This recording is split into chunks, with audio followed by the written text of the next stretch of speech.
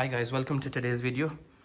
Today we're here setting up a render farm with two of our 72 core 144 thread G9 servers. So each one of these has 72 cores, 144 threads, 64 GB DDR4 memory. We're doing a full setup in a 27U rack. This is the before, and we'll show you the after with the results.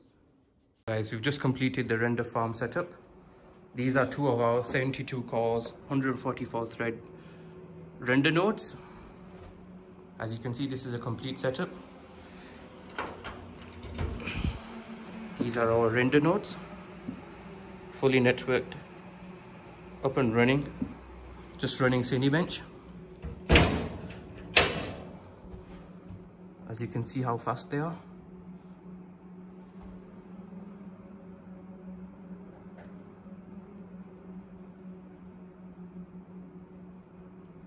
Solution's not too loud as well. This is the points that we got. These are two nodes running.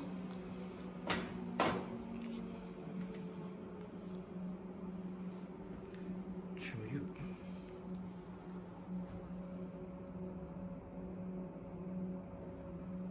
These are running Windows Server 2019 due to the system having 4 CPU sockets.